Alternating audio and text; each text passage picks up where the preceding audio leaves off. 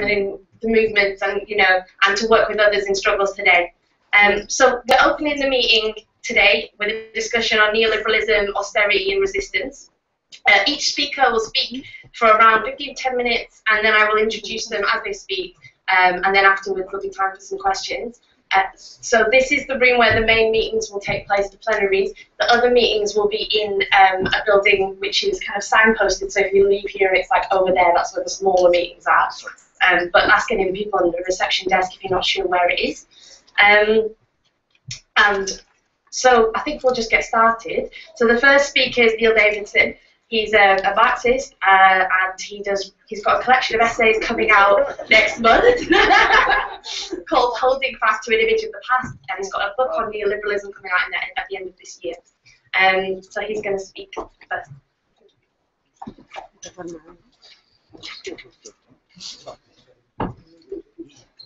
Okay, comrades, I've been asked to speak about neoliberalism as an era or a stage in the history or development of capitalism.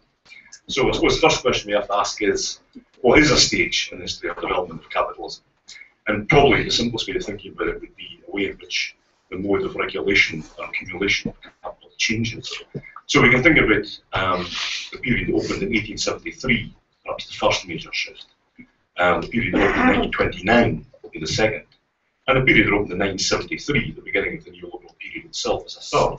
Whether we're actually in a fourth period, one that opened in the crisis of 2007-8, I think is an open question, an interesting one, because we seem not to be out of the neoliberal period, which is why we're having this discussion.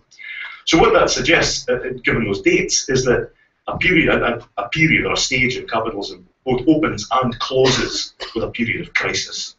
That seems to be the kind of bracketing thing that determines what a period is. So the one that opened in 1873 is known by many names. The period of finance capital, of state monopoly capitalism, of imperialism is usually the terms that we think of that period. And obviously imperialism is one of the key characteristics, as well as the fusion of banking and industrial capital. The period opens in 1929 is more clearly one of state capitalism per se, and one that lasts all the way through to 1973 and the origins of the neoliberal period.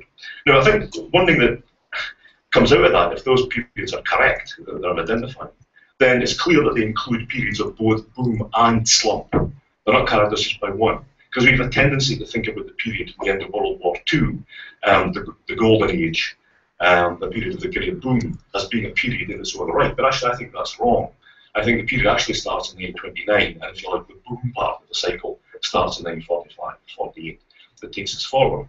So if we're saying that a period is there's distinct periods in capitalist systems, does that mean they're totally unique? Clearly not. There are continuities in all of them. I mean, for one thing, there's a general characteristic of capitalism is the replacement of living with dead labour. That is, of human beings, of workers being replaced by technology and machinery, and that's been something that's been part of capitalism from the word go, and that's clearly happened in both the neoliberal period and in the preceding period. So there's something that's constants, if you like. Similarly, imperialism, or the geopolitical struggle of different national capitals for territory and so on, that's also something that's characteristic, at least of the period since 1873, and continues to this day as the current struggle in the Ukraine and Crimea suggests to us. So I'm not suggesting that we talk about a neoliberal period. I'm talking about something where everything just starts afresh and there's totally no connection with what's happened before. On the contrary, there are these continuities that go through it. But what does happen is some specific things take place that are distinct. Now, for me, neoliberalism, if you put it to one side, is a kind of ideological term that emerged in the 1930s from the Austrian and German ordo and paleo neoliberals, Hayek and co.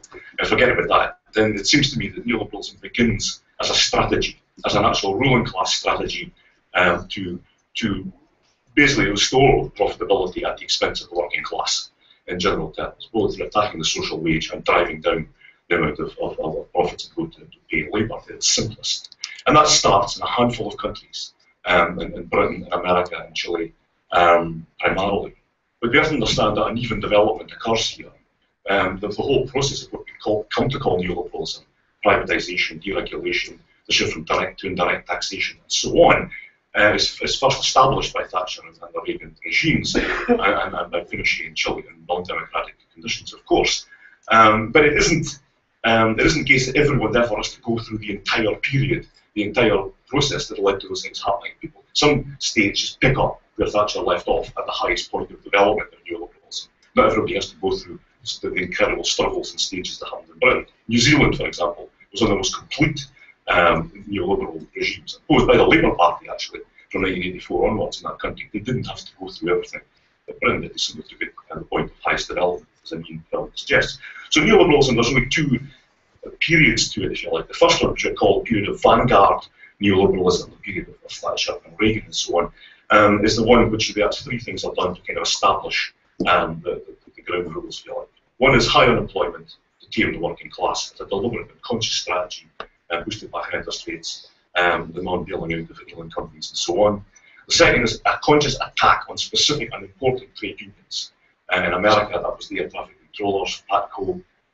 In Canada, it's postal workers. In India, the cotton workers. In Italy, in Turin quickly. Car workers, and of course in Britain, the miners. And then fleets to areas where we were stuck in. Not in an attempt to crush the trade union movement, this is important, but an attempt to tame it and to make trade union leaders understand that if they attempt anything like the miners' strike again, they'd be smashed, the union would be destroyed, their funds would be sequestrated, and all the rest of it. It doesn't seek to destroy trade unionism, it seeks to tame it and make sure that the bureaucrats understand the limits beyond which they cannot go. So that's the second thing. The third thing is a more molecular kind of process in which production was shifted from the traditional areas like Glasgow and Manchester and so on to areas which were not unionised, were not traditional areas where production took place as a way of basically getting around to unionism and of organising greenfield sites where this was not clear. It wasn't, the problem was not work being shifted to China or Bangladesh. That was always a kind of strong man argument. It was about production being shifted within the metropolitan areas themselves. So along the M4 corridor in the south of England, Silicon Glen in Scotland, or the so-called the Deep South strategy in America, and the Rust Belt, the Sun Belt, and often in America relying on non-recognised migrant labour, of course, to carry out these kind of tasks. So these are the kind of three strategies of neoliberalism in Britain and America in particular. The vanguard phase, and this is what Gramsci calls a regime of reorientation. He was thinking about Mussolini when he wrote this, but it seems appropriate here as well, where there's a new strategy for capital required, one which cannot be carried out by the people who are currently ruling, like the Labour Party in Britain or Jimmy Carter's Democrats in the States. It has to be carried out by some new force altogether that's committed to this. And incidentally, I saw recently the minutes of the cabinet meetings that Thatcher presided over during the miners' strike, and here we have a genuine leader of her class saying, I want the troops to go in here, I want the police to go in there, I want these welfare benefits to be cut. At the top, and she's actually doing this. This is ruling class leadership. I mean, Reagan didn't do this because he was a kind of glove puppet being worked from the back, but Thatcher was a genuine class warrior, literally leading in these committees of the cabinet office. So it's very interesting, actually, you can get them online, just been released a couple of months ago. So that was the first phase. The second phase is what I think it was the social neoliberalism, or social regime, a regime of consolidation, as Bernie Anderson calls it, where people understand that it's impossible to simply carry on attacking in the kind of aggressive first 10 years or so of neoliberalism. You have to have some kind of compensatory mechanisms, and this is usually done with social policy. The idea of, really gay marriage, or we're opposed to racism in an official way. We still maintain the hardcore economic program of neoliberalism, and indeed Labour extended this dramatically in terms of privatisation and so on in this country. But we have all these other issues that we are kind and sympathetic about. So we get Tories now saying they're in favour of gay marriage or something anyway, and so on, which wouldn't have been the case 20 years ago. So this is the kind of second phase. And since then, what you've always got is two possible alternative versions of neoliberalism, this kind of vanguard or social version, and that's the Whigs and the Tories alternating in the 18th century, if you like. They both claim the same economic positions, but slightly different social positions. So clearly, Barack Obama's position on racism is going to be somewhat different to George W. Bush's, but nevertheless, the economic policy beneath that is essentially the same. So, okay, good. So just to say something about how neoliberalism has affected both the working class and the ruling class in different ways, because in a sense it's a problem for them both, for us and for them. Here I think we have to reject a certain kind of argument of neoliberalism, which is very associated with Michel Foucault and some of his followers, which is that neoliberalism has entered into our very souls, and people's entire lives are turning themselves into entrepreneurial subjects, and so on. And this is a kind of science fiction view of neoliberalism that we should reject. It has weakened the working class. There's no point pretending otherwise. primarily by weakening trade unions and the number of people who are in trade unions. I'm sure people know the figures. The private sector of this country is about 14%, actually under people are unionised. And the public sector is much, much bigger. It's in the upper 30s, and that's historic gains for public sector workers. But it's a disaster for only 14% in the private sector. It doesn't mean people can organise where they are, particularly in engineering and telecoms and so on, but actually this is a problem. It doesn't mean people don't want to be in trade unions, so they would do it if they got the chance. I think that's probably true, but they're not getting the chance. And therefore there's a huge strategic question of how that kind of problem can be overcome. There's also a difficulty in that social democracy hasn't simply accepted the most right-wing positions conceivable, I think, in its history. It's actually brought on board the whole neoliberal agenda in economic terms. I mean, you just have to listen to Bubbles and Miliband and the stuff about austerity and how they're going to carry on with it and all the rest of it to understand this. Any illusions in this, I think, have to be completely broken with. The idea that somehow Labour's going to get back to some sort of golden period before is simply a joke.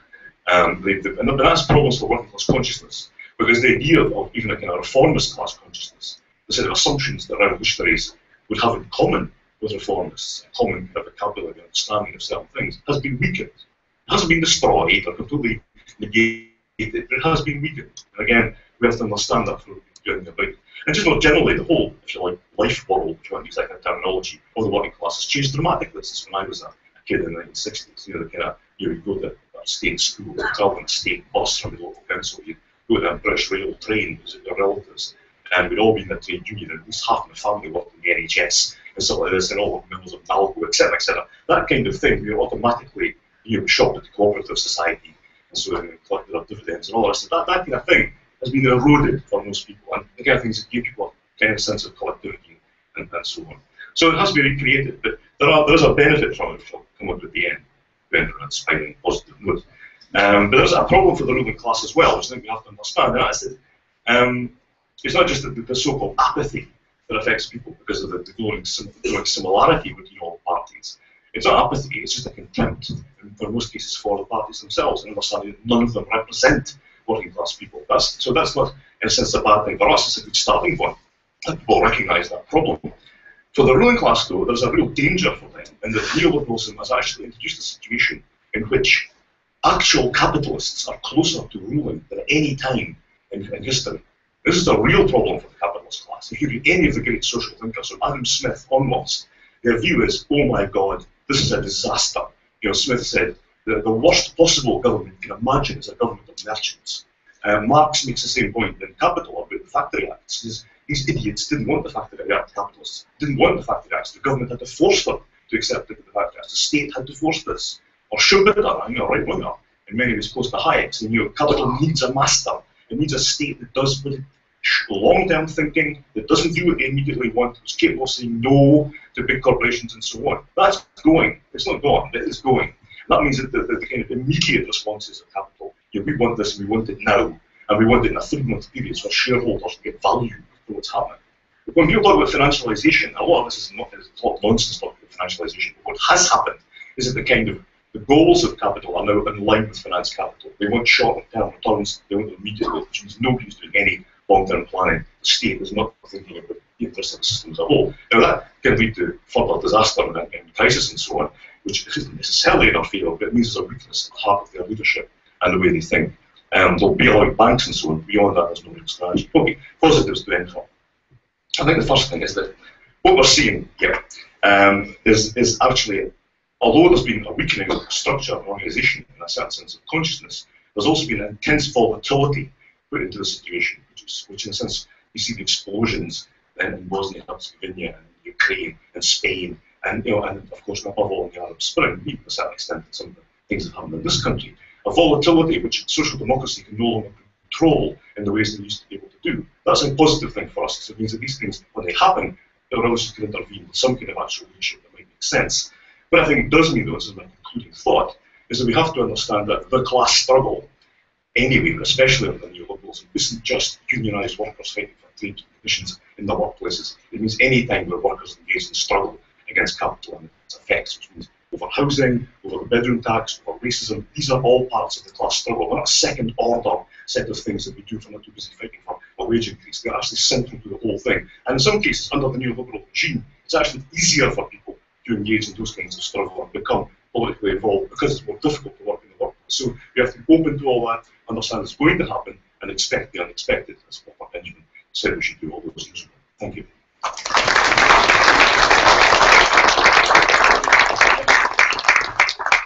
Okay, thank you, Neil. Now we've got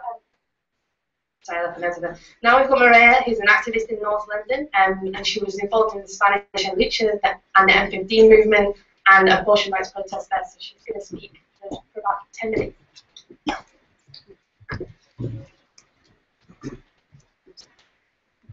First of all, I'm going to speak about a little bit the actuality. On the 22nd of March, the March of Dignity took place with 2 million people demonstrating under the slogan "Housing, Bread and War" in Madrid. 700 coach from Andalusia in the south alone went, and there was also mobilizations from all the unions, including the biggest unions, CCOO and UGT, and the 3 smaller but more radical unions, CGT, SAD, and YAC. The demonstration also involved the working class in the broader sense, with migrants, feminists, retired people, and slogans in favor of abortion rights, independence for Catalonia, Galicia, and the Basque Country, with a unity that was not there previously. It also important to say that this mobilization had been built from below.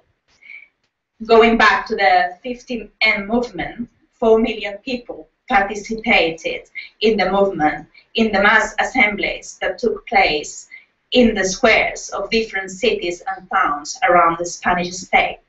And this completely changed the trend of submission at the time. At the beginning of the crisis, in 2008, the Spanish state had the highest number of temporary contracts and unemployed combined with the lowest wages and social expenditure in Europe.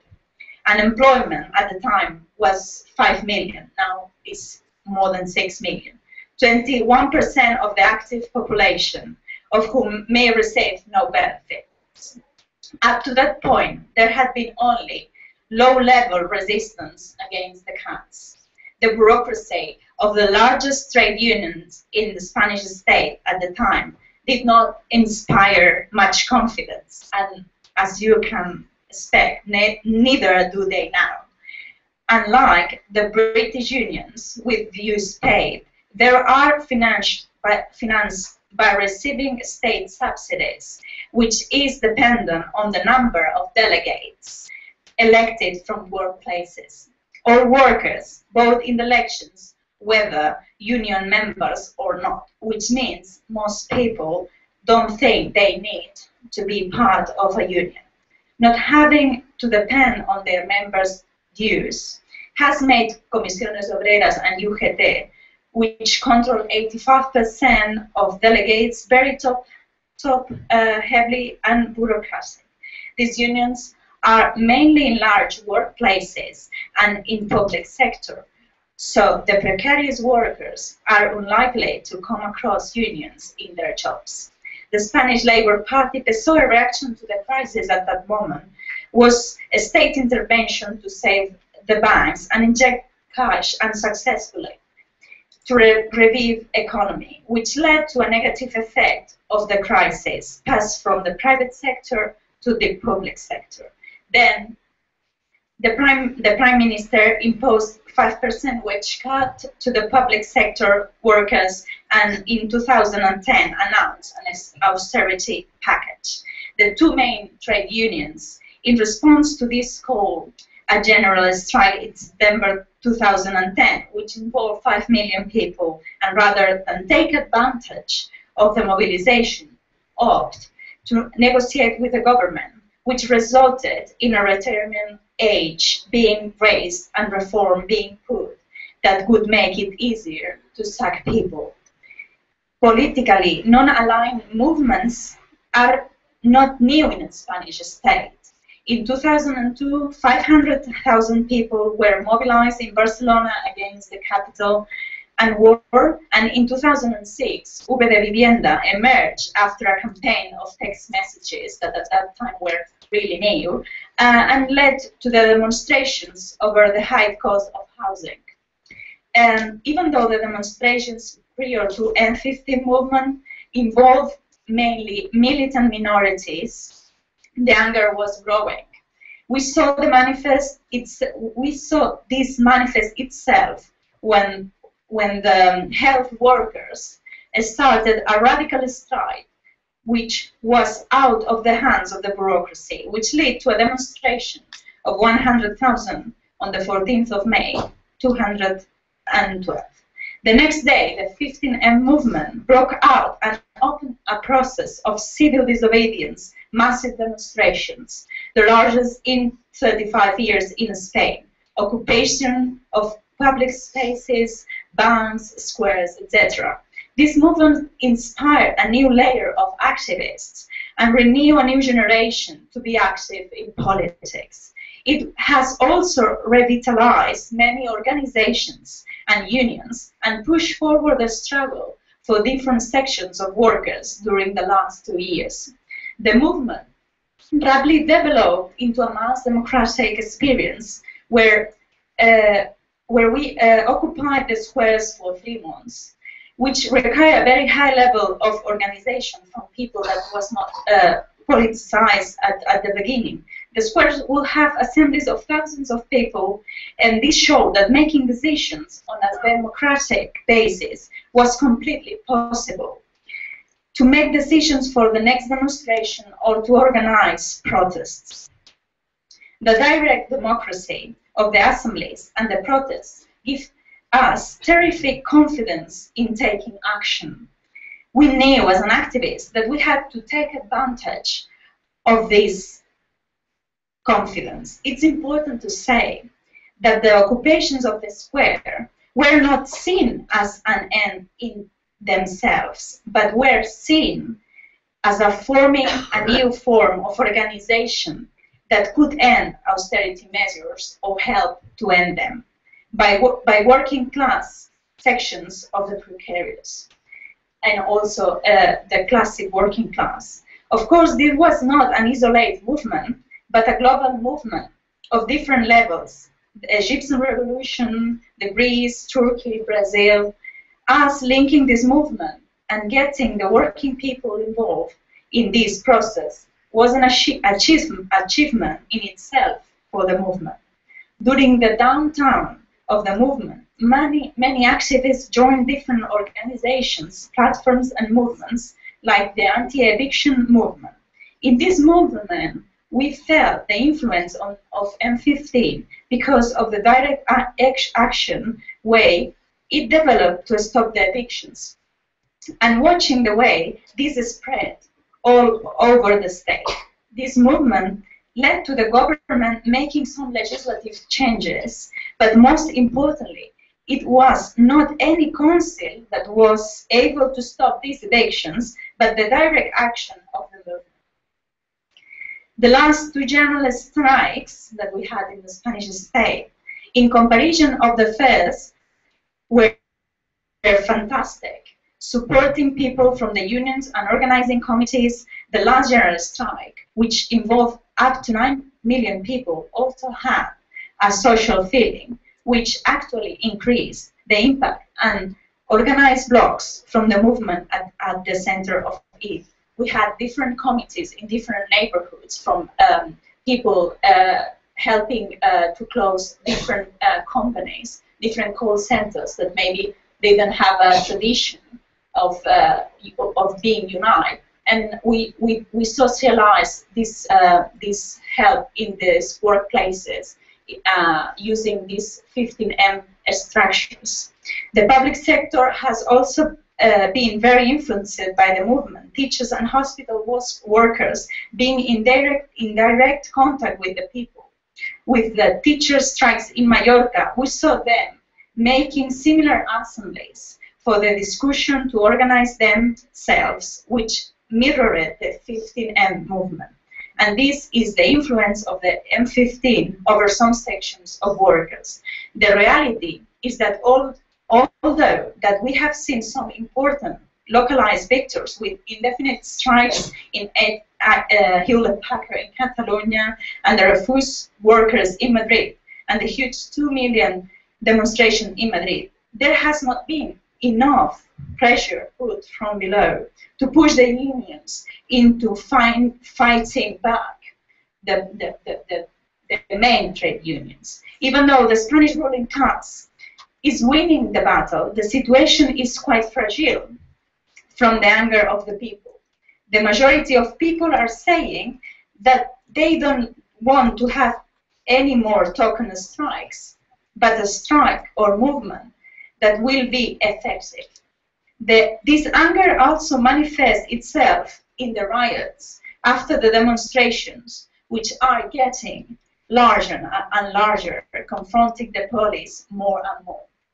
We are seeking how to the political institutional pillars of the Spanish state are passing through historical crisis. The classic parties are eroding and suffering a strong disaffection coming from the people. Present polls show that in 2010, 70%, sorry, my English with numbers is a little bit, 70% of people felt that Spain was a democratic country. In 2007, we have 70% of support for the European Union, while now we have 72% of people saying that they do not trust the European Union. The two main political parties at 50% in the polls, which give the left at the moment opportunities to create new alternatives like Podemos or CUP in Catalonia and take advantage of this political disaffection, but also gives the ruling class important questions like who they will put to install more austerity measures like a new coalition. Also, another strong institution coming out of the transitional process, the monarchy, is losing a lot of support, caught up along with the politicians, caught up in corruption scandals. We are having a strong national liberation movement in Catalonia, which is eroding the institutions of the Spanish state. We will have a votation about the independence next November, as you know. The European Union was a very important thing coming out of the transition to the democracy process, and now people are seeing clearly that the European Union is only applying austerity measures. So in Gramsci terms, we can say that we are facing a hegemony crisis. This is not my words, these are the words of comrades that, in Catalonia that we have been talking about that, and about the hegemony crisis. With the ruling class, finding it hard to maintain an ideological control over their own consensus. We have seen how the rich people in Spain, the millionaires, have grown by 5%, while the working class people are getting poorer and poorer. So why are we so far from creating a counter-hegemony? We have a very fragmented left in Spain. We are paying a very high price for not getting the unity over the past few years.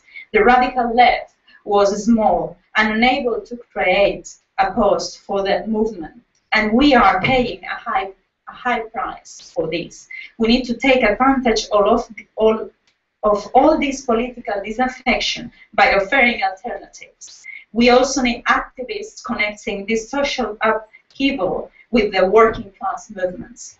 We have the conditions to create a middle-term, long-term resistance in Spanish state, and we are seeking how, when they are launched, they are winning a lot of support. La CUP, the anti-capitalist party, has managed to enter into the parliament with 3.5% of the votes, and David Fernandez, in the polls, was the second favorite politician in Catalonia. This is really, really good and shows that the people are looking for alternatives of radical reforms. Another very new initiative is Podemos, which has radical anti-capitalist programs and will be running for the European elections.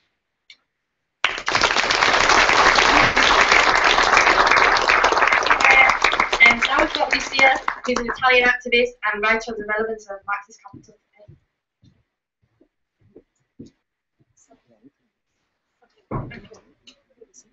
Yeah.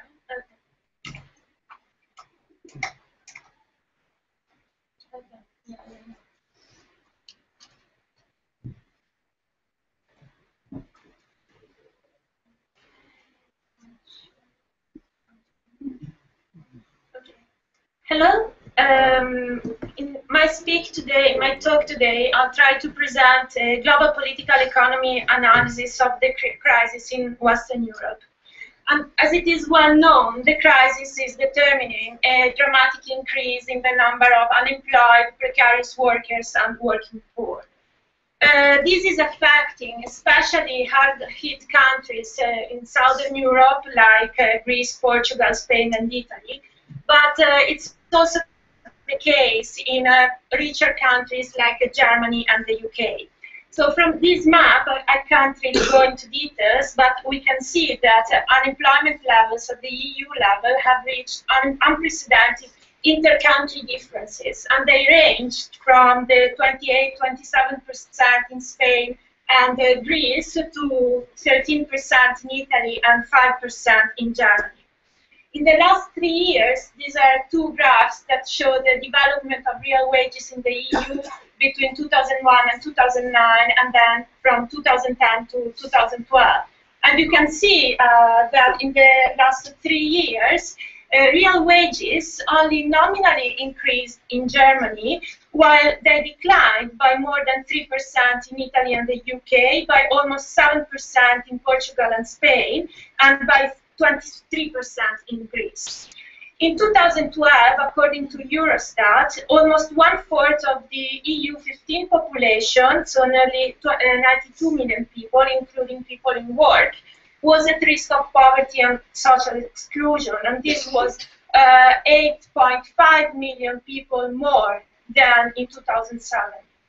From my point of view, these processes are not a temporary aberration that will eventually and peacefully come to an end with the all good times coming back. But these processes of impoverishment express an underlying trend towards impoverishment that is inherent to the capitalist mode of production. And in this talk, I will try to prove that the crisis is expressing the law of impoverishment that is defined by Marx in Capital as the general absolute law of capitalist accumulation. And I will finally draw some conclusions on the prospects for working class resistance. So very briefly, for Marx, impoverishment is on the one side a precondition for the creation of the working class, which presupposes a continuous process of dispossession of independent producers. And it is on the other side a necessary result of the production of wealth as capital. Accumulation, in fact, tends towards a progressive polarization between relative wealth and poverty, which hasn't to be confused with the impoverishment in absolute terms of the working class as an undifferentiated whole. So, increasing productivity doesn't aim at improving living standards and reducing the work time, but it aims at increasing labor exploitation. And so it aims at decreasing the relative wage, which expresses the difference between the value produced and the value appropriated by workers. Crucially, impoverishment in this way is not synonymous with extreme poverty, because the relative wage can decrease even though the real wage, so in terms of consumption levels can, even if the real wage increases. And the negative effects of the wage labor condition, moreover, are not limited to the workplace, but they extend to the reproduction process as a whole. For Marx, moreover, impoverishment is inherently an international process, as accumulation is. And the difficulties provoked by the tendency of the rate of profit to fall, and so the relative reduction in the role of living labor in the production of real wealth, forces capital to increase labor exploitation to the utmost. And this is realized also through the internationalization of production and the expansion of the industrial reserve army of unemployed and underemployed, which is exploitable through migration or international investment. So the global industrial reserve army plays a fundamental role in capitalist production because it creates the condition for the compression of wages and puts pressure on the employed population. In this way, also because of the low level of wages, employed workers are forced to lengthen the working day, thus further reducing the demand for labor power and enhancing or increasing the labor reserve army. So this is a kind of vicious circle of unemployment and super exploitation that Marx analyzed, from my point of view, already at the international level. And that's why accumulation causes the impoverishment of the global working class, despite and through the differentiation of the condition of the national sectors of the working class. Since the outbreak of the crisis of profitability in the mid-70s, these mechanisms have been clearly at work. And they have been at work even more clearly than in the post-war period. On the one side, neoliberal policies have enhanced the process of rural dispossession and migration in the countrysides, in the global south, and also in the former Soviet bloc. And they have expanded, if not doubled, the global reserve army of labor at the global level. On the other side, the global restructuring of industrial production has undermined the colonial division of labor between producers of raw materials in the global south and the industrial producers in the north. And this has generalized international competition at the international competition also in the industrial sectors. Since the mid-70s, almost this is a graph from the International Labour Organization that shows that since the mid-70s, the industrial working class in the global south has rapidly outgrown that in the north, up to the point that almost almost 80% of the global industrial workforce now lives in southern countries. And in 2010, some 2.4 billion people belong to the global industrial reserve army of labor. And there were an estimated 942 million working poor, nearly 1 in 3 workers worldwide, who live below the $2 poverty line. So these processes, from my point of view, are of extreme importance for understanding the crisis in the European Union. Because on the one side, we need to take into account that the process of EU integration has been characterized by increased capital flows to low-wage countries and increasing immigration from low-wage countries. And in this process, northern member states have progressively specialized in capital-intensive production or services, while southern European member states have specialized in low capital-intensive production. And these overall transformations also resulted in a substantial increase in unemployment, which was only initially compensated by the expansion of the so-called service sector and by the growth of atypical precarious employment. At the same time, restrictive and selective migration policies have produced illegality and a differential racist system of rights, rendering immigrant workers, hyper-precarious workers, forced to make every sacrifice in order to stay in the country. By fostering the stratification and the division among workers, immigration policies have aimed at making difficult a common organization between workers. At the same time, we have seen that social democratic trade union strategies have been largely ineffective in front of these transformations and against reforms reducing the scope for trade union activity and promoting precarity, workfare, and privatization. The resulting increase in low pay, wage inequalities, and poverty did not only affect the kind of precarious sector or the poor workers in the working class, but they have affected the working class as a whole. And in fact, in the neoliberal period, we have witnessed a general reduction in the share of wages in relation to GDP, which shows that workers have appropriated a declining share of the value they have produced. These processes have been registered first in the UK and only later in countries like Germany and Italy, but we can really see that this is a kind of general trend.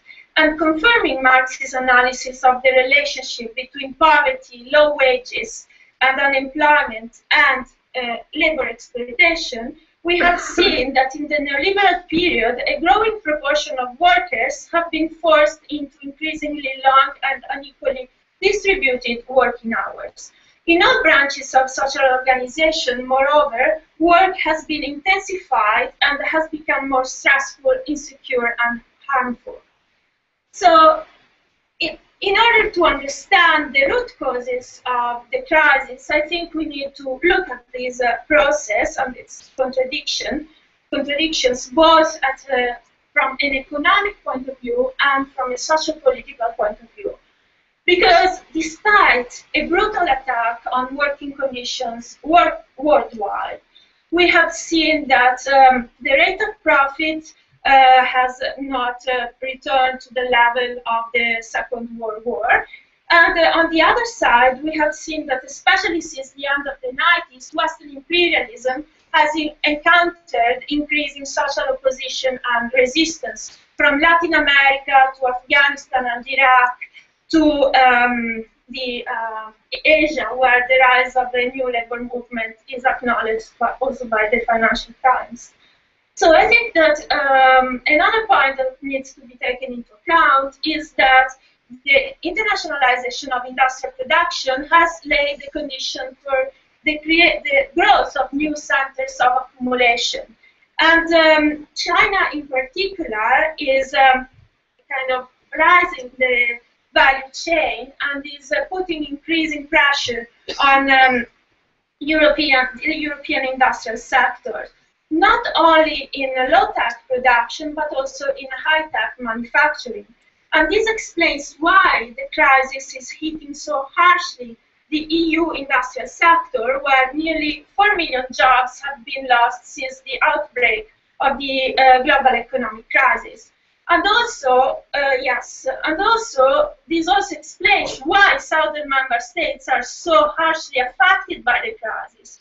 So, why? Because of the processes I've described earlier, southern member states have a production levels which are concentrated in the lower range of technology, and so studies on the export complexity have shown that they increasingly compete with the emerging markets. And so if we include Brazil, India, and China in the range of countries considered as competitors, the competitiveness of the EU manufacturing is lower than if we don't take them into account.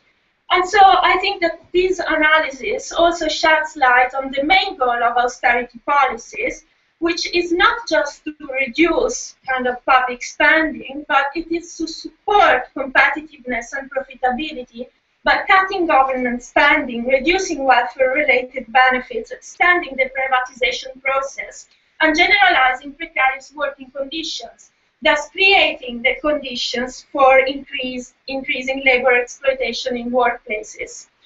So what are the consequences of this analysis in terms of strategy and organization?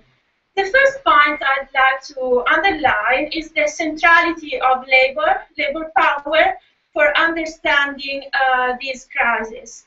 Labor is at the center of the attack, and workers have to be the center and the lead of the resistance.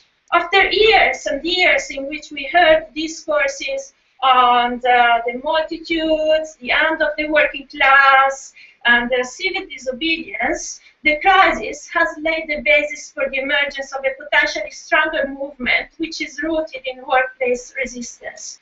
And especially in the Western European countries hit most by the crisis, as the comrade was discussing, working class, public sector, and unemployed workers have taken up the struggle, and they have played a central role in the movements, inside or outside the main trade union organizations. And they also drew inspiration from the Arab uprisings and the movements in the global south. The second point I want to stress is the systemic and international character of this crisis, which is exposing the structural antagonisms of the capitalist mode of production and the strict link, the close connection between processes of impoverishment in the south and in the north. And the response to the crisis, therefore, from my point of view, has been as systemic and international as the crisis we are facing. And I think that this has been, and is still, a major weakness of both the social movements and also the radical left parties in Europe. Up to today, in fact, attempts to coordinate at the European level have been largely unsuccessful. The rise of Syriza in Greece, moreover, has strengthened the idea of building a government of the left, of the center-left, and then you don't know where you can arrive, really. I think that this is not just a subjective limit, but it's a kind of necessary result of the current situation, because in times of crisis like the present one, the prospect of assuming government without a program of radical break with capitalism necessarily leads to moderation and retreats, dispersing the potential for struggle existing among the working class and leaving room for the far right, as, for example, the elections in France have also proved. So the labor and social movements that have emerged in Western Europe against the crisis, however, have shown the necessity and also the possibility of developing forms of power that are alternative to institutional politics. In order to advance in these struggles, workers need to oppose the logic of competitiveness and imperialism and strengthen their independent political organizations. Lenin's perspective on the international revolution, therefore, from my point of view, is still of relevance today. Anti-imperialist struggles are not external to resistance in Europe, but they are part and parcel of one and the same struggle. And only such an anti-imperialist perspective, moreover, allows us to substantiate processes of solidarity building between native-born and immigrant workers at the national level. And I'd like to conclude by making just an example of this. It's true, neoliberalism has attacked labor, has profoundly worsened the situation of the working class, but it has also created new potentialities for struggles. For example, let's see the effects of immigration in Western European countries that has transformed the working class and made it really a multinational working class. Also in Southern European states where immigration is a relatively new process. Just to make an example, in Italy between 2001 and 2011, the number of immigrant workers who are members of the main trade union has risen by 1 million people. So you see that this is enormous potential for struggles, and I think that it is why an anti-imperialist, anti-racist perspective is not something that we can postpone to a second level of the struggle, but must inform our resistance in everyday struggle, because it's a condition for strengthening the working class at the national, regional, and at the international level. Thank you.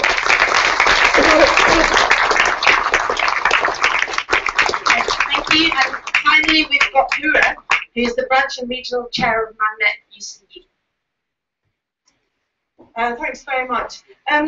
I've been asked to come and talk about my experiences as a trade unionist and the kinds of things that we've been doing in terms of organising against neoliberalism and the attacks that we've suffered in education. And I think that I can only speak from my experiences. But I think that in what I tell you about what we've been going through, you can see many, many examples, many, many concrete examples of what people have been talking about. And I'm going to talk about what neoliberalism, I think, actually feels like in the workplace. And I'm going to be talking about ways of organising within trade unions to fight against the double whammy, or triple whammy actually, is neoliberalism, which is the economic attack, the ideological attacks, and the attacks on trade unions. I want to talk first of all about what neoliberalism looks like to work at. I work in higher education, so I'm from UCU, University and College Union, and I want to talk about what it looks like in education. And I think first of all, for members of UCU, but also for students as well, is what we see is the application of the most crude business model to education, where you see that every single area of university life is subjected to the drive for profit, and in fact it's profit or bust, which was, I think it was, I forget what it said, but you know, the changes to the funding at universities, and what they said was, what the Tories were saying was, well, they can either be profitable or they can go to the wall in the same sense as any other business, and that's what they've got to do. Okay, so if you combine the slashing of funding to higher education, and at the same time the removal of any idea of caps or quotas of students, you can see that every single educational institution is constantly and permanently in a state of open competition with every other institution, and constantly in a state of open competition for attracting more investment, private investment, for making themselves more attractive to private investors, and for attracting more students who of course have all been reconfigured as customers. And one of the things that you can see in universities is that there is actually, as a result of this enormous increase in student fees, the second highest in the world now, I believe, there is actually a huge amount of money washing around in universities, and you can see that universities quite clearly are investing this money, and what they're investing it in quite clearly is things to attract their customers. So you might have, for example, I talk about my place, for example, the fancy plants, because they planted an indoor garden, which I think is very expensive to keep up. Fancy plants and carpets and art and full refurbishing of buildings which they know are about to be demolished. I don't want to sound completely ignorant. I'm not against fancy plants or carpets or nice artwork and all the rest of it. But when you're doing that at the expense of investing in the people and their expertise and the experience of people like myself who are actually there, who can actually build education, which is what these institutions are supposed to be about, that's when you've got a serious problem, and that's what we're seeing. If I think about it from students' point of view, for example, I think the pernicious aspects of neoliberalism are particularly dangerous, because it's a smashing of the idea of the student as a thinker or an innovator or a contributor or as the future of education, and the replacement with the idea of the student not just as a consumer but as a passive consumer, somebody who's just going to be the passive recipient of something. And you can see the way that the language is used, which is the language of business and the language of product. So they use, for example, they talk about, for example, they talk about delivering a lecture, and they talk about as if it's something which is pre-made and pre-packaged, and all I'm going to do as a lecturer is bring it along, put it on the table, put it out there. And of course, the other thing that they do extensively is talk about the importance of the student experience. So that's the student experience, which is something, an expression we come across all the time. The student experience, obviously, at the expense of education, which is what we used to talk about for students. And of course, the reality is that the student experience is looking forward to a lifetime of debt, with some irony in the fact that they're applying the market model to education at the time of the biggest market crisis that there has been for over a generation. But this is the model which has been visited on education and on students.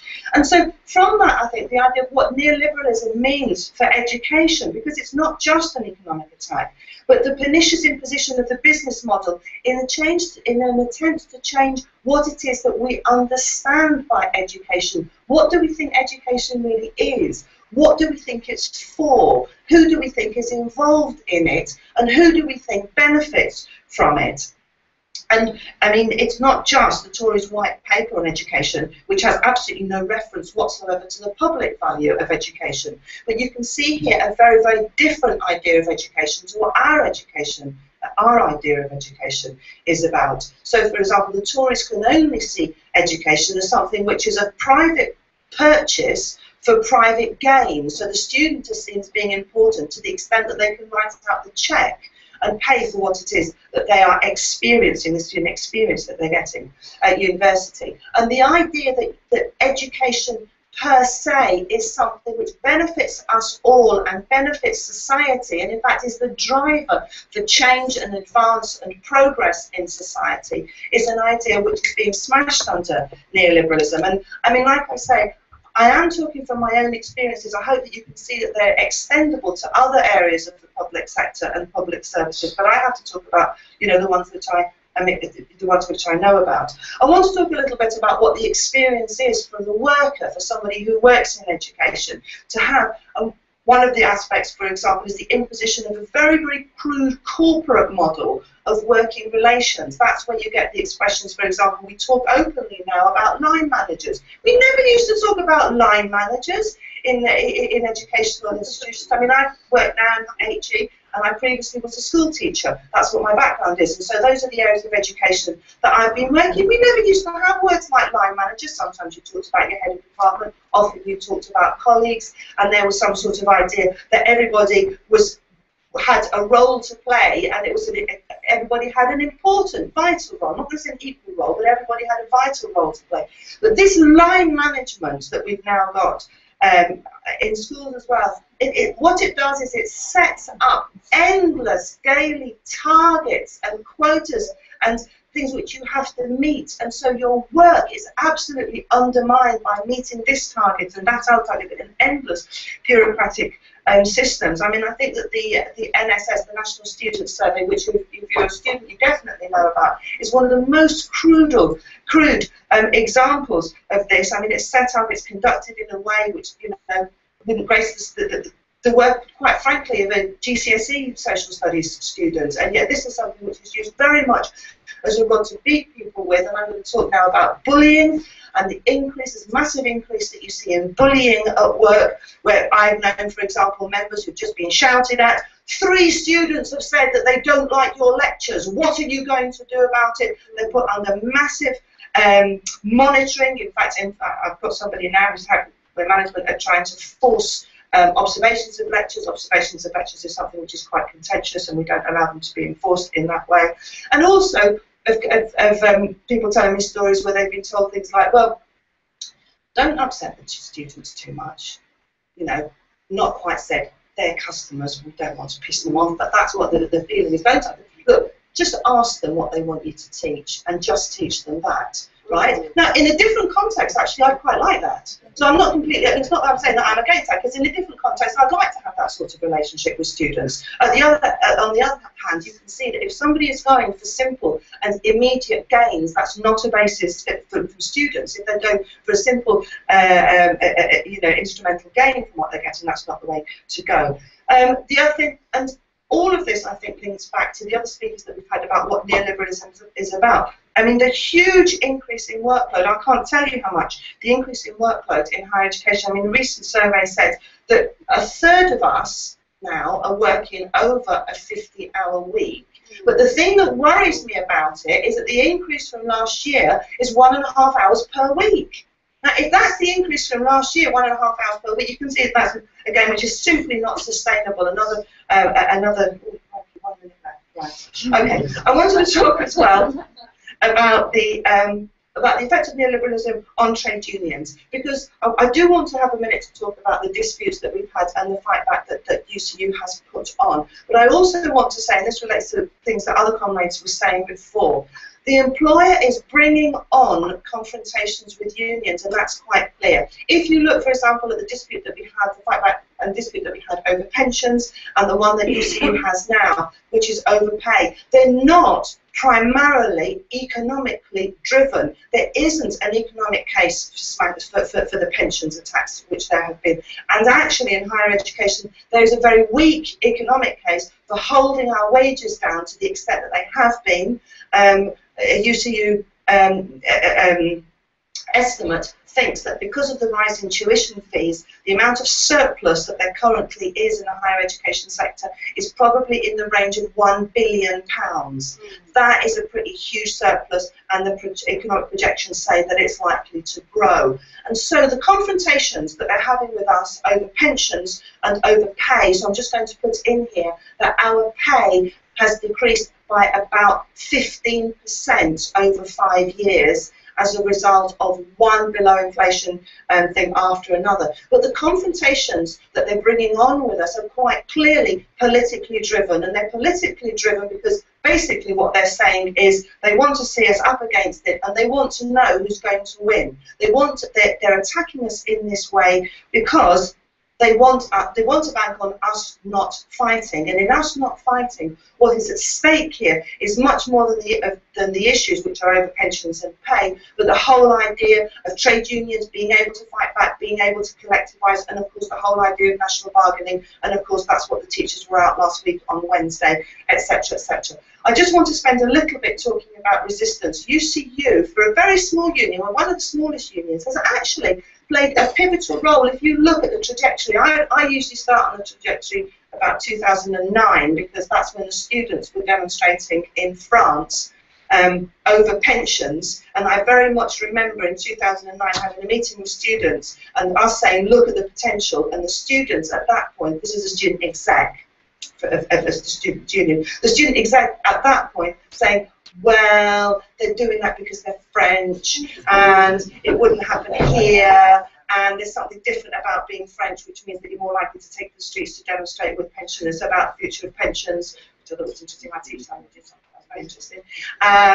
And of course, that was just before 2010, and then you got 2010, and then you got 2011, and the big run-up which there was in up to the public sector strike on the 30th of November, which I probably can't go into, but UCU has played a very interesting and pivotal role, I think, for a very small union, and part of that is that we have had a tactic of standing left candidates for elections. We did get people onto the NEC, and I think that that's something which actually needs to be discussed much more than we can here, the whole issue of standing left candidates and where it leaves us in terms of having left positions, but where it leaves us in terms of building the rank and file, which at the end of the day has to be our strategy. Anyway, what I want to talk about is the traditions of resistance, which we've had recently in this fight back that we've had, and we've been on strike again. I just received my pay packet in the last month. I lost 4 days of pay because I'm in one of a minority of employers that docked us 100% pay for a 2-hour stoppage. Ooh. As a result of which I lost 4 days pay in 1 month, and so have all my members, but as a result of which our branch was one of the tiny minority which voted to escalate that action, and we said, you're not paying us, we're not going into work, against the advice of our union leadership. Our union general secretary wrote to us and said, even though you're not getting paid, you should go back into work, and our members said, that's exactly what we're not going to do. One of the things that we've seen is, I think, reconnecting with traditions of solidarity that it's been a long time since we've seen. And I think, just to finish on this, what has been important about the struggles that we've waged is the way that we've been able to link the ideological attacks on education, on students and what they mean, with the trade disputes that we've had over pay and pensions. And for the future, that's the key. We've worked in UCU, we've worked particularly well with students. I was at a student meeting just on Wednesday, and there were about 20 students there, all planning the launch of the next stage in our campaign, which is a marking boycott. And that is absolutely superb, because a marking boycott for students is very rarely welcomed. It's quite hard to argue, it's a hard argument to have with students that a marking boycott is ultimately going to be in their interests. And I think that in terms of the future, in terms of fighting back and defending the public sector, an area that we've got to look at far more, and we've got to think about how we operate in, is how do we marry up the ideological attacks of neoliberalism with the economic attacks of neoliberalism, and how do we combine our campaigns so that in our campaigns we have a combination of workers who are affected by the changes but have the industrial strength, and those people who benefit from the public services, and we need to bring those into the campaign and make stronger joint campaigns in order to take them forward. Thanks very much.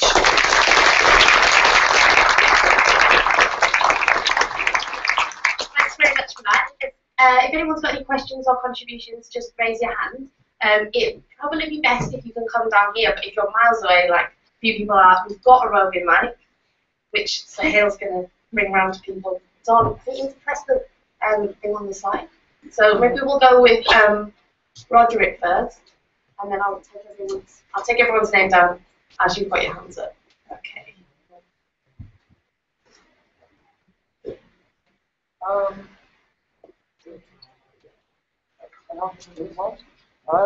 Just wait. Just wait. Yeah, and the key point is related to Hello? Is it working? Okay, fine. Go to the front and show. So I think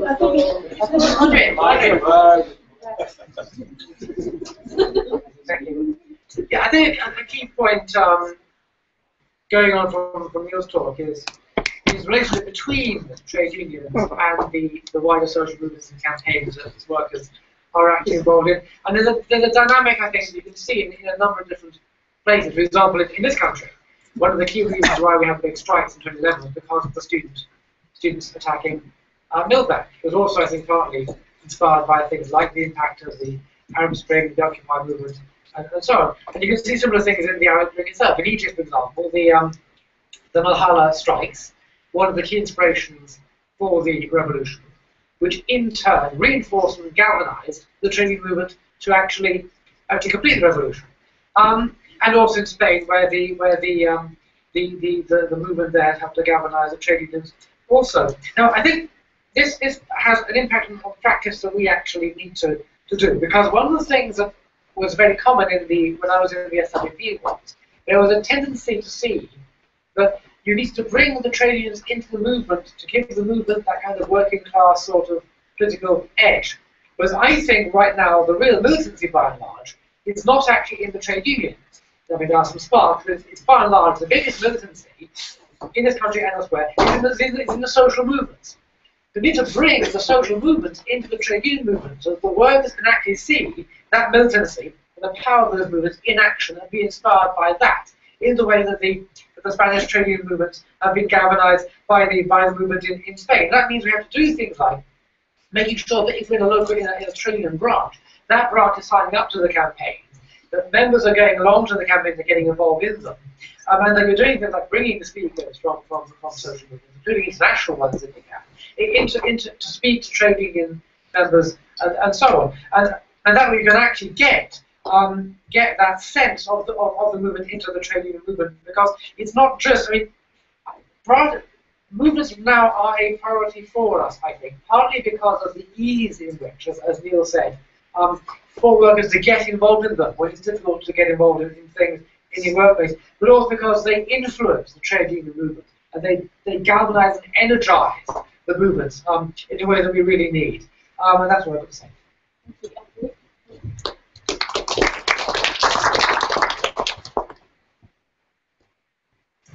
This one? Hello? Yeah. I was also involved in the Indignados movement in Spain when I was living in Barcelona. And I just want to add a couple of points about the relationship between neoliberalism and this movement. And think about, what is the nature of this movement. And I think that there's been a lot of things said on the left about the Indignados movement, that it was just a response to austerity, or that it was an autonomist movement, or that even, and someone who might be in this room now was arguing the other day, that it was a social democratic movement. And actually, I think that, really these fail to actually identify what is the kind of fundamental dynamic that brought people out onto the streets in 2011. I think the main key thing is, and you can see this by looking at when this struggle actually starts, is that it's just before the May elections in 2011, when people felt there was absolutely no one to vote for, because all the parties actually, are defending the same things. You had the socialist government in power, applying neoliberal politics as if it were a right-wing party, and people just said, these politicians don't represent us. That was the slogan of the movement. Of course, people were angry about austerity, and that was behind the rejection of the political establishment. But there's been a theory developed by people like Tad Tietze and Elizabeth Humphreys that these movements are kind of anti-politics movement, which doesn't mean that the people in them don't have political ideas. What it means is a rejection of politics as we know it, and that actually, I know there's a discussion about this, so if I'm trampling on the discussion tomorrow, but that clearly was the fundamental kind of driving force behind the movement. And I think that's absolutely important to grasp, because then we can understand the potential of this movement. A movement that actually doesn't see parliamentary struggle as an option where we actually control our institutions, we therefore control society, but actually sees it as the enemy, that actually sees it as a ruling class, yeah, trying to rule over us, is an absolutely important historical development. In Britain, we're seeing how when Russell Brand talks about politics in the same way, and you get this massive, reaction in support of him, you see that the mood is here in Britain as well. In Spain, in the Spanish state, that actually developed into a movement, which, as Maria said, was really exciting because of the kind of radical way it organised and the sense of struggle in that movement. It was also important, I think, because it's actually it's opened up new opportunities. We've mentioned that there are new, left movements that are standing in the elections now, and they're doing so in a very different way from the way social democracy operates. It's actually seeing institutions as something we want to get in to block the neoliberal parties, because there's been all these struggles in the last few years, like the massive anti-eviction campaign, but they haven't managed to actually force through radical change. Now people are saying we actually want to take power in some way or another. There's all sorts of discussions about how to do that. There's some quite sort of reformist elements within these news projects actually arguing for all sorts of unhealthy alliances, and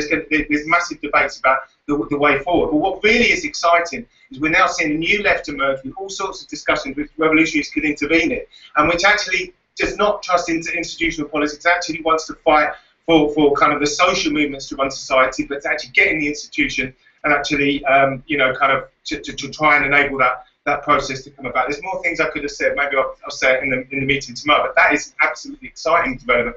You can't just kind of put down by saying these people are reformists or autonomous. I've got Colin.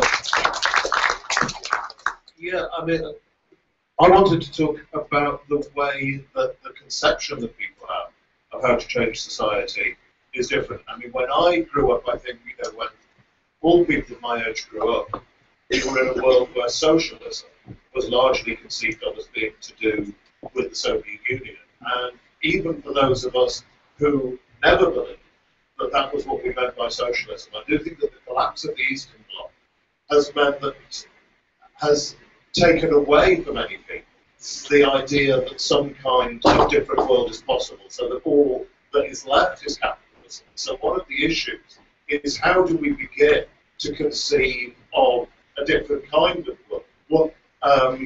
How would we actually talk about that if we're actually going to fight for that? Because it's very clear from the struggles that people have talked about in Spain and in other places, and Russell Brand and so on, that there is huge anger and scepticism and hatred of the ruling class and so on.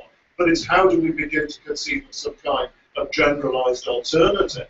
And how do we start to present the ideas of Marx, and I would say the experience of the October Revolution and all of that tradition, not in some kind of historical reenactment kind of way, but actually how could we draw those experiences and make them relevant to the situation today? I think, that those are some of the crucial tasks that we face. The final issue there is, how do we organise? Because, I mean, I'm interested to hear from the Spanish government, but my understanding is that in the squares, or at least in some of the squares, there was a ban on political parties, because people are, understandably, looking at, on the one hand, the Tories, and on the other hand, the way that Social Democrats have sold out struggles across Europe. You can understand why people would have that scepticism about political parties, but also having that scepticism about Marxist parties. And on the basis of that scepticism, how do we begin to organise for socialism? And again, how do we reinterpret the experiences and the lessons of the last 150 years of struggle and make those something fresh and new, and make that something relevant to the political situation that we face today? Because I think if you actually look back at something like October 1970, I mean, that is something which is brought about by young people, which is about new ideas, which is about debate within the movement and so on. So I think that those are things that are relevant, but how do we rephrase them and represent them for now? Thanks, Colin. Okay, I've got Sadie. Do you want to come on? Do you want to come up to the microphone just so?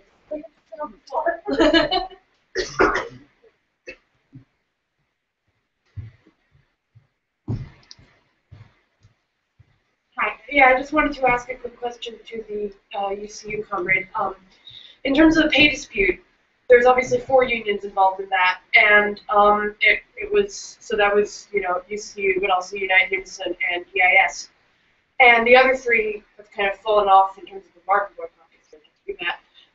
But I've had a lot of people in Unison in particular, because I'm involved in Unison, asking how do they actually support that. And so I was wondering if you could give us a few pointers, because we do want to support that. And it's obviously a campaign that affects everyone, but there's nothing they can do in terms of actually boycotting parking, because they don't park. So that was it, really. Thanks.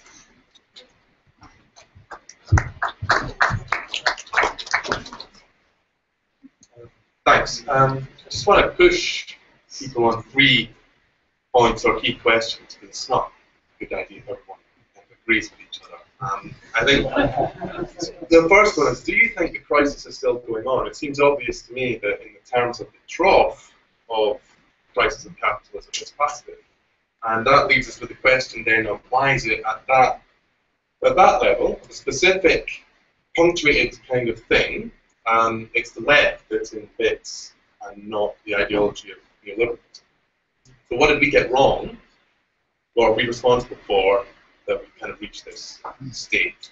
I think, to add a bit or develop something Neil said, which also reflects on the comrade familiar experience of the utterly evil bullshit that's going on in universities at the moment, is I think actually without a countervailing force of labour, capitalism in some sense starting to eat itself, starting to undermine the conditions of its own reproduction.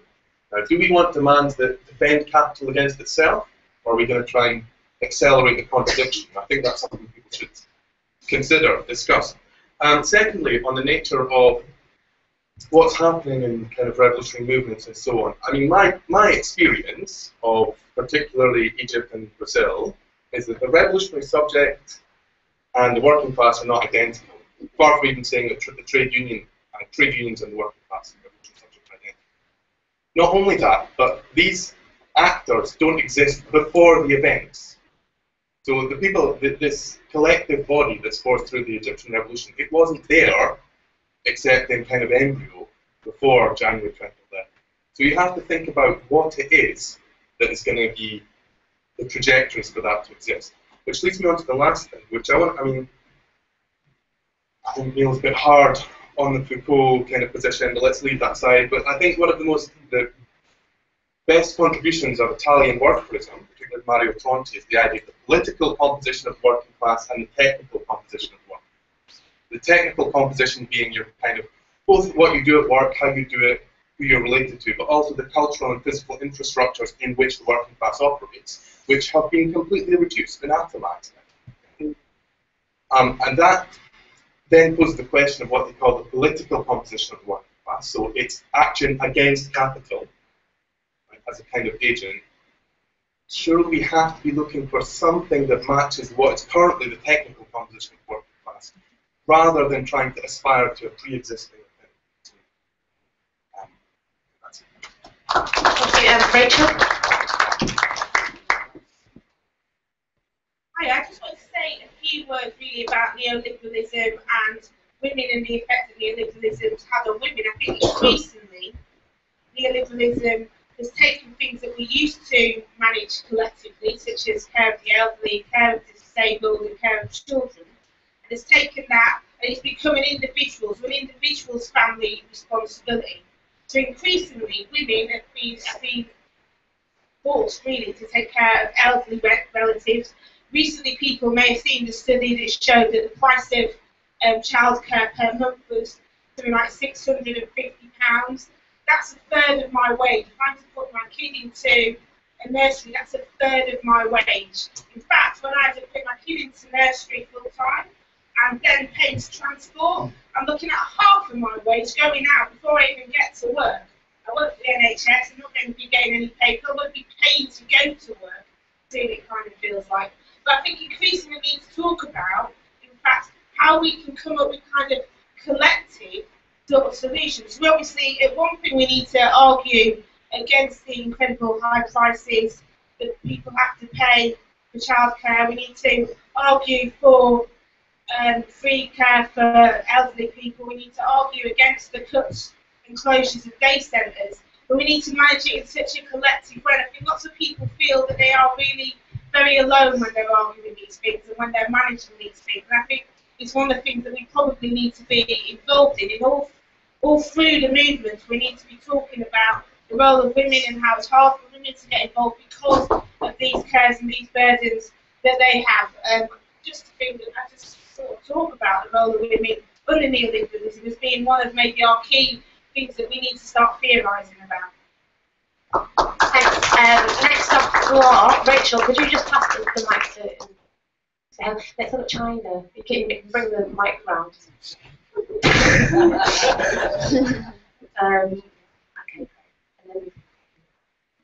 Hi. So it seems to me that one of our starting points has to be really the key question is the extent to which we do recognise this as a specific moment with specific characteristics that are more important, more structural than simply the particularities of our own workplace issues and so on, which are always going to be there, and there's always going to be fight back. This is uncontroversial, because if we simply focus on those, then there is a danger of essentially going from campaign to campaign, if you like, without an overarching sense of the specificity of this moment of particular accumulation regime, extraordinary, brutal, ongoing, weaponized atomization, disempowerment, and collapse of social horizon. And to that extent, I want to ask two of the presenters questions. I want to ask Neil, and I want to ask Lucia. Now, it seems to me that, Neil, one of the key and most important things that you said was your point about the shift towards a sort of direct rule by business, and that this is a problem for capital and for the ruling class, as well as leading to some of the kind of baleful consequences that we see around us, and that is possibly likely to accelerate. And I wanted to ask you whether or not you thought where this was going, whether or not you think there is a ruling class strategy to deal with this, whether it is perceived as a problem among certain groups of the ruling class. It seems to me clearly it is, but the question of what they're going to do about it is new. And finally, what the ramifications of that kind of more direct rule, if you like, are for working class and radical strategy.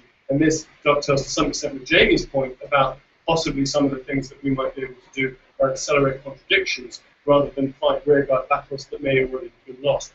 The second question I wanted to ask was, Lucia, now, what I liked very much about the talk was the recognition that this is, if you like, new times. This is a specific new moment. And the analysis of that kind of novelty, I think, is really important. But after the kind of the analytic, which I found very useful and persuasive, then there were a couple of phrases you said. I may have misquoted you, but that this new situation lays the basis for a new central role for workers and creates new potentialities for struggle. Now, none of this is a banality. Any new situation creates new potentialities for struggle. There are new ways of fighting back. The key question is whether it produces more and better potentialities for struggle, or different and worse. And I think that because the other thing that any new situation also throws up are new potentialities for retreat, reaction, defeat, and ruling class terror. So in a way, I think one of the key questions we need to ask is, how bad is this moment?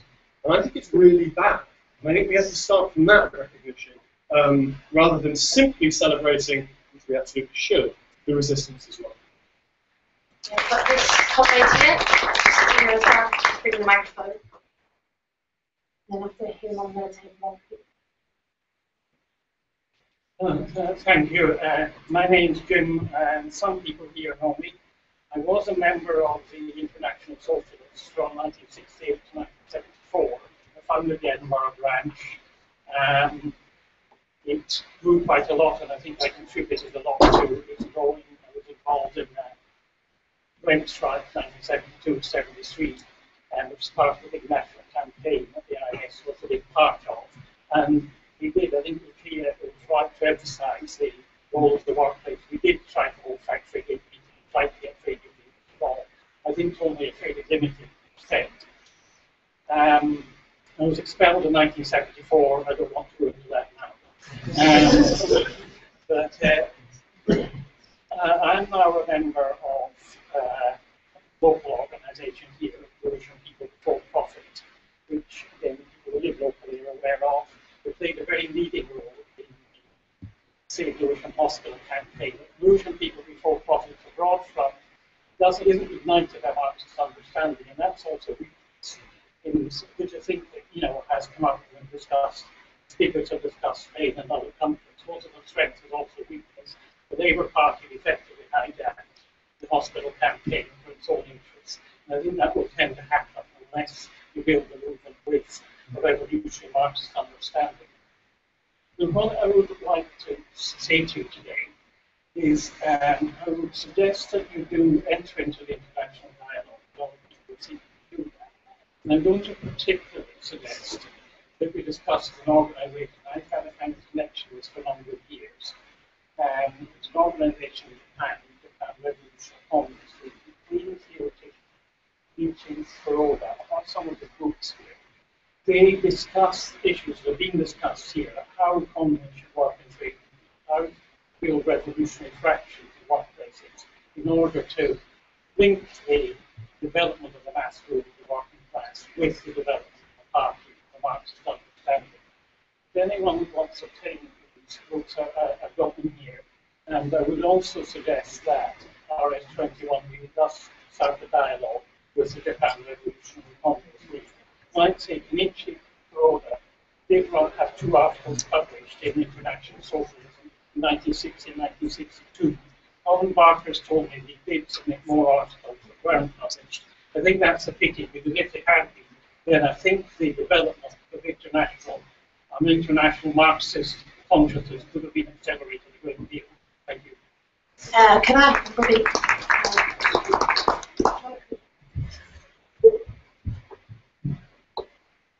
Yeah, I want to disagree about the neoliberalism in people's souls thing. I think Neil was far too dismissive of it. I think we need to take it very, very seriously and then dismiss it. The reason why I think we need to take it very, very seriously is I think if we want to explain what's happening in Britain today, we need to have a very close look at how capitalism and the social programs of neoliberalism structures people's choices that they make, and therefore their lived experience of capitalism, especially in the absence of any other sorts of political contestation. Otherwise, I think we're going to be left unarmed with explaining why teachers and nurses are going to vote for the Conservative Party and possibly might vote to victory in the next election. I want to pick up 2 examples. One is in education. High school teachers will be familiar with this, really. Performance management is the dominant form of pedagogy in the high school. Children coming from primary school, knowing what they need to do, and following every piece of what they do, writing down what went well and even better bit. The 3-step logic of performance management, operationalising, measurement, and intervention is how teachers teach for about a decade in British schools.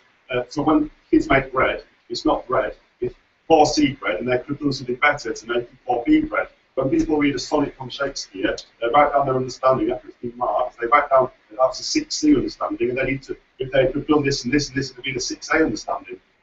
And every child in the school, in a good or outstanding school, every child needs to know what they need to do to progress to the next level. And often expects the teacher will stop them. What level do you want? 5C. What do you need to get better? I need to get 5A to get better and do this and this. Now that's not entering the soul, but it shapes people's lived experience. I think what we need to explain, though, one thing I think is going to be increasingly important is to understand the changes to pensions and the housing market as something that's tightly combined that shapes how families behave and how families see the world when the welfare state's being rolled back. I think that's something we need to keep a close eye on, because it's so ideologically powerful in terms of how it shifts and nudges families and individuals to operate in certain ways. Now, I've said all this, this is our time's terrible. Well, maybe they are, maybe they're not. But I think it says 2 things. Firstly, we need this explanation to explain why the Conservatives might get in. And secondly, I think it points to the primacy of politics. Unless there's a widespread political contestation of these basic things, I don't think workplace struggle is going to get very far. And I think that maybe this is controversial, maybe it's not. I think obviously workers are most powerful when they're in the workplace, but I think that in the current phase of the struggle against neoliberalism, the level of political struggle sets limits on and sets a bar to the development of industrial struggle. And I think we've had a very bad argument of talked to our origin, the SDP, about the relationship between politics and economics and everything else, and maybe this weekend is an opportunity to unpick some of that. Okay, I'm going to take Alexis, and we've had a lot of hands up, and I don't have time to take them all. We did start a little bit late, but I want to finish kind of on time and have time for a few of the speakers to come back because there was direct questions. I mean, I would advise that the next session, there's 3 meetings, one on social movements, one on Marxism, intersectionality, identity, one on neoliberalism and how that's affected the working class. Obviously, there's relevant stuff that you can go to. Please put your hands up there if you have things to say that you didn't get a chance to. In this session, that'd be great. And also, they've got less speakers in those sessions, and they'll be smaller, so hopefully, like, there'll be more chance for people to speak. So yeah, we'll go with Alexis. Maybe I'll make a few announcements now rather than right at the end. Accommodation, we've had more people offering us accommodation than people who need accommodation. So if you need accommodation, there definitely is room, so just come and let us know at the reception desk. Also, we're running low on volunteers for the creche tomorrow, so if you could do 45 minutes on the creche, that would be really helpful. Either come and find me, my number is on the creche, which is just like in the lobby, so give me a text or find me. So thank you. I just wanted to ask, Lucia and Neil a couple of questions about periodisation and about the newness of neoliberalism, because it seems to me, and I think Neil's referred to this in some of his recent articles, that there is newness and there's something qualitatively different about neoliberalism, but there's also great similarities with periods before the period of state capitalist welfare and to the social democratic consensus, which we should refer to. It seems to me there's more of a spiral pattern going. I mean, I was slightly confused by Lucia's reference to the recent clips of the colonial division of labour, and it seems to me that the colonial division of labour went out with the invention of synthetics and increased role of the state in the advanced industrial countries in the 1930s, so I'm not sure I followed that point. But in terms of Neil's argument that greenfield sites are a key element of the neoliberal strategy, that seems to me to also be quite an old phenomenon. I mean, if you could follow the track of American foreign investment in the UK from the 1930s and 40s onwards, that American foreign investors always preferred greenfield sites where they weren't organised labour. But obviously it became a qualitatively there was a critical mass that neoliberalism adopted the strategy more systematically. Just to make a final observation about my own recent experiences, I've recently been teaching. So I suppose the conclusion that I draw from that is that we used to look at struggles before the period of the welfarist consensus to look at struggles today when there wasn't this social safety, there weren't social safety nets, and people have been looking at struggles such as new unionism, the great unrest in the British working class experience. My own experience recently has been working with casualised teaching staff at SOAS in the University of London, where we've seen quite militant struggles with it.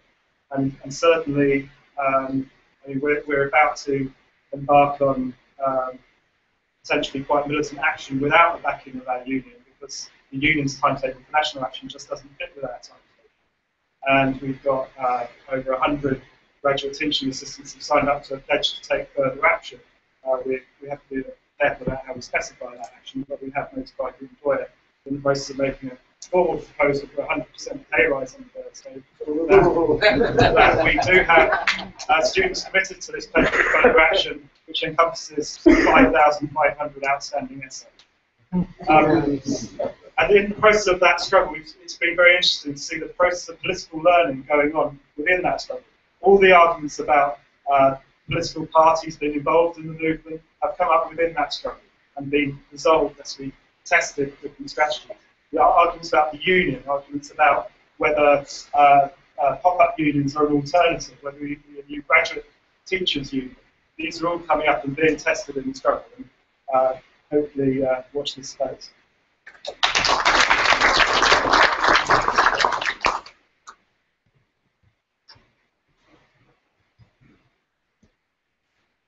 Okay, I'll defer to Lucia in question about the crisis still ongoing.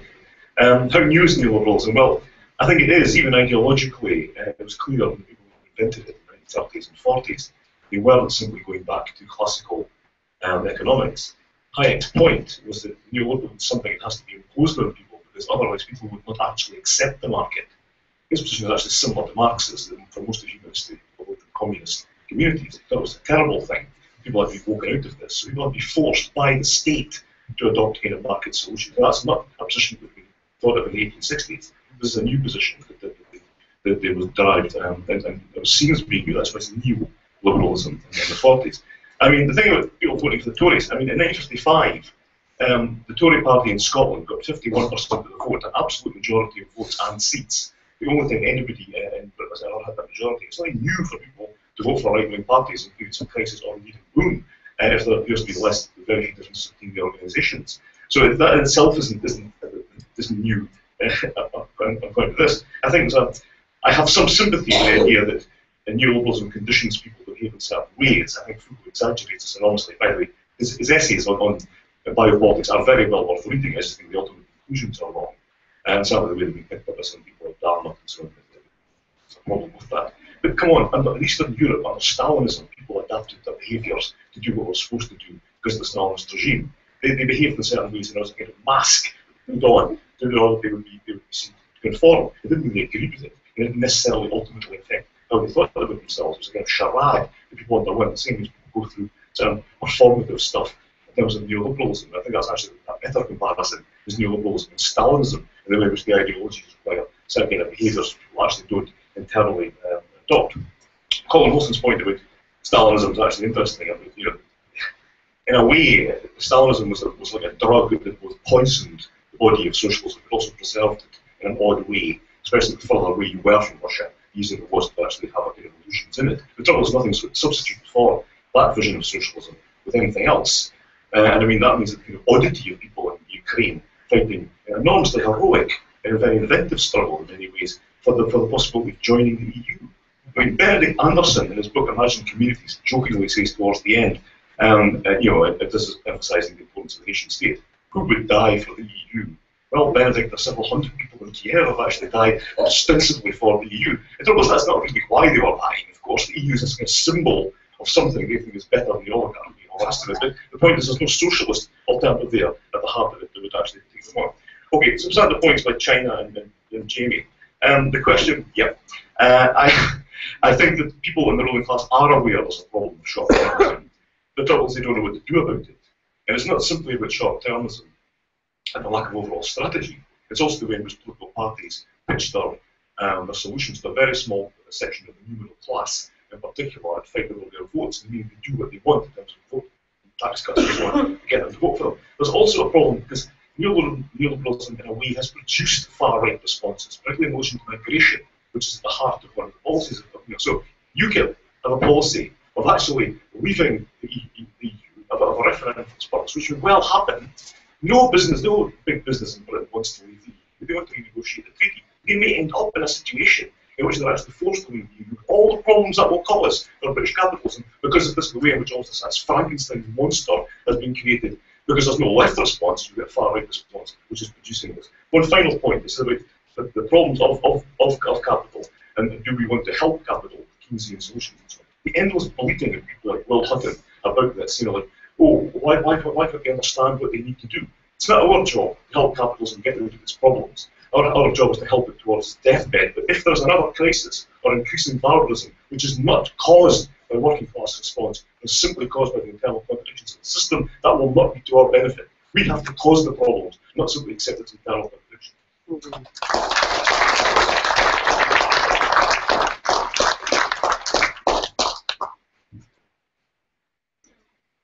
I think I have to reply to the question on the crisis, has it finished or not. So I think the crisis hasn't finished, and if we also listen to what kind of critical bourgeois thinkers says, we are witnessing a possibility of kind of centuries of stagnation, lack of technological development.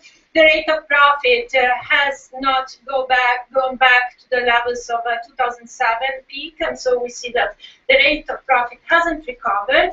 And also, while, yes, I want to also go back to the question about colonialism and the international division of labor. Certainly, neoliberalism was a new form of colonialism, and it led to a new form of colonial division of labor. But we also see that there is an emergence of domestic capital in countries like China, where Chinese capital is climbing the value chain, and it's also expanding in countries in Latin America, Africa, in the rest of Asia, and also creating alliances and with Russia and so on.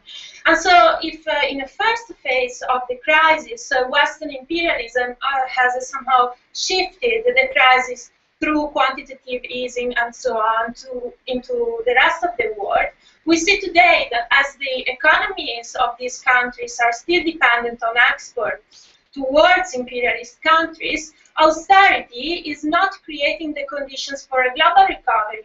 And so we see that growth in countries like China, Brazil, and so on has started to stop, or kind of its rise has started to slow down. And so I think that the kind of somehow these increasing difficulties at the international level are the root causes of the increasing international tensions that we see at the global level. Just if you look at the last few years, we had a possibility of a regional war in Syria. We had an imperialist attack on Libya. We have new tensions on Venezuela. We have the question of Ukraine and so on. And so we see, yeah, that I think the crisis is not over, and it's leading to a new phase of major international tensions, and also possibility of military tensions. So is it a kind of happy end of my talk? So there are new possibilities. Yeah, everything's going bad, but somehow something new is emerging. I think that, of course, the situation is bad, but if we compare this situation now to the situation 10 years ago during the alter globalization movement, we see that there is an increasing role, especially in the countries most hit by the crisis. There is an increasing role of the working class in these movements.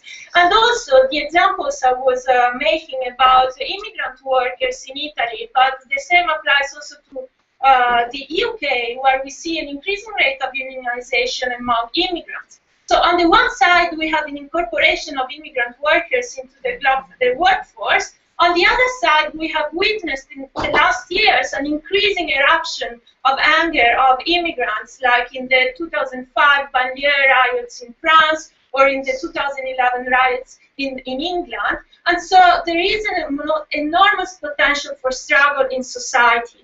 And I think this is an important point. So, and this is also kind of the existence of a multinational working class today in Europe. Is a main difference if we look back at the situation before the First World War or the Second World War. I'm not saying that if there will be a major war internationally, this will play a major difference. A lot will depend on the capacity of the left somehow to enhance or realize this potential for internationalism today. And I think this is a major problem that we have to face today in order to realize this potential that exists in society.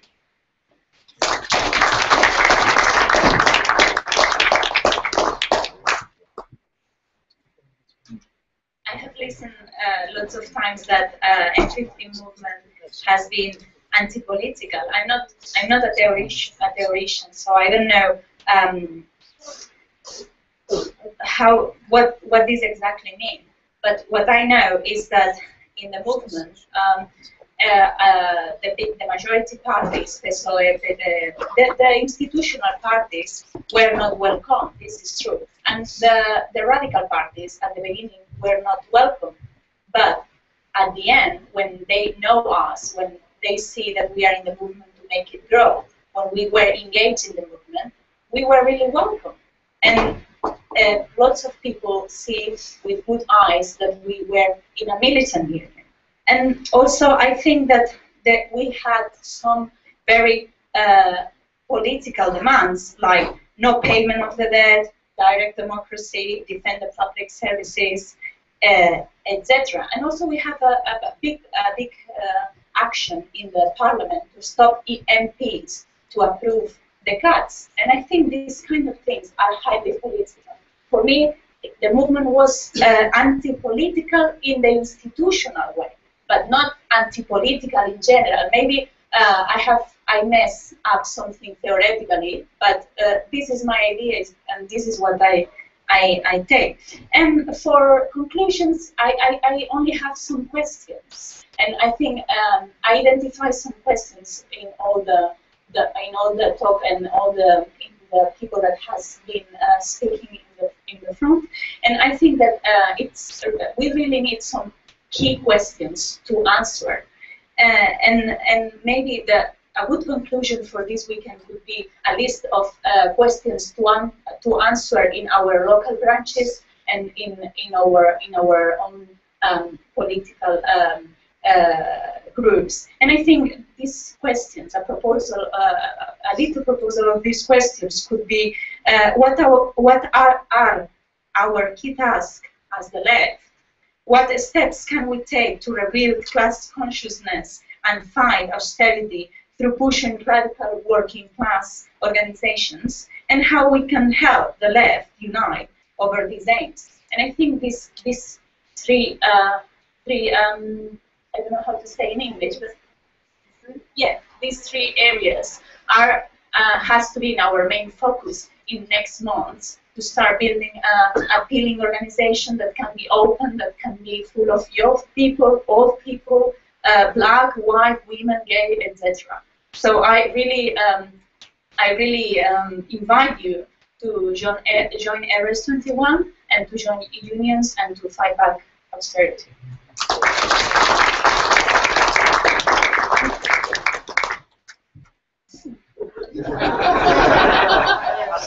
That's so quiet. No. I agree. I mean, a lot of questions have been raised, and hopefully over this weekend there'll be more time to discuss them and everything. I mean, certainly in terms of the trade unions, I think I'm slightly less pessimistic than you are. I don't know.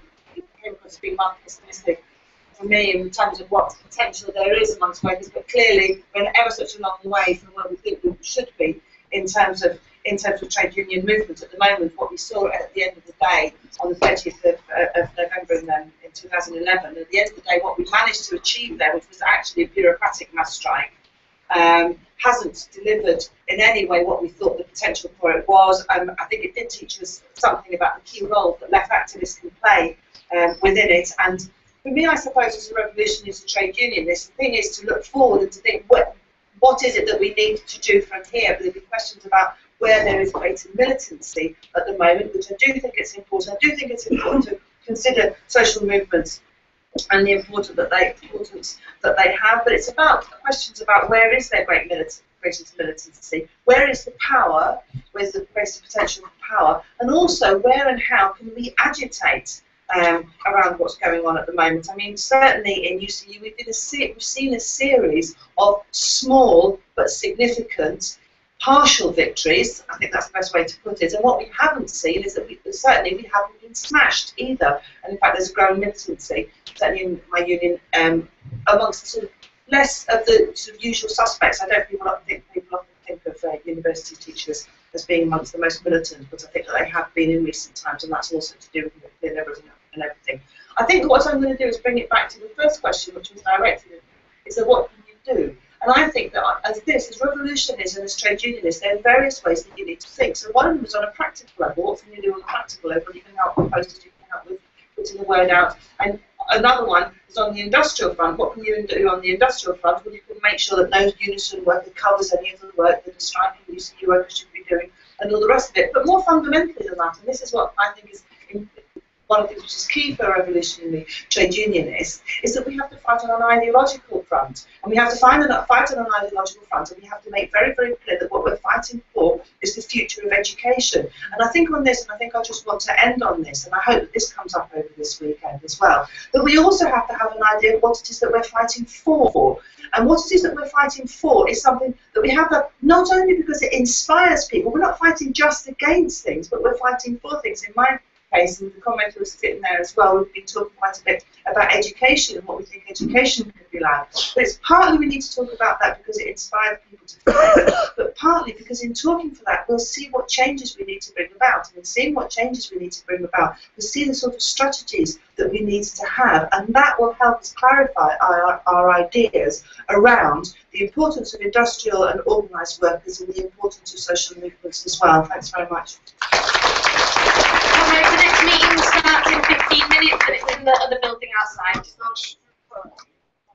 No, unfortunately not. It'll be a bit